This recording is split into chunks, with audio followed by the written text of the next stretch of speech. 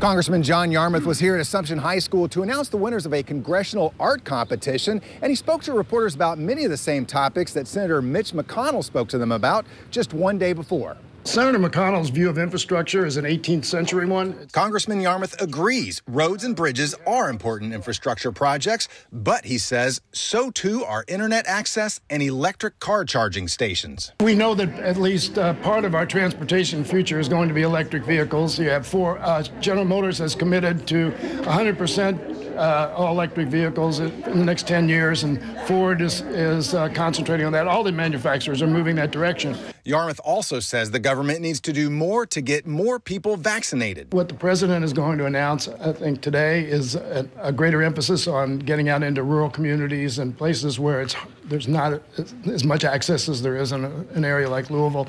I fully support that. He also spoke in support of earmarks, banned for over a decade and now back. But unlike before, they are no longer anonymous. Members of Congress know what is most needed in their district, as opposed to bureaucrats who are administering the competitive grant program, which is how the other 99% of discretionary spending will be decided. Yarmuth has submitted a list of 10 projects he will consider, including health education simulation equipment at Bellarmine University, a new youth-build community center for Smoketown, and a project for Park Duval to eliminate sewer odors there. They have to be for either a governmental or a nonprofit organization. They can't go to for-profit organizations.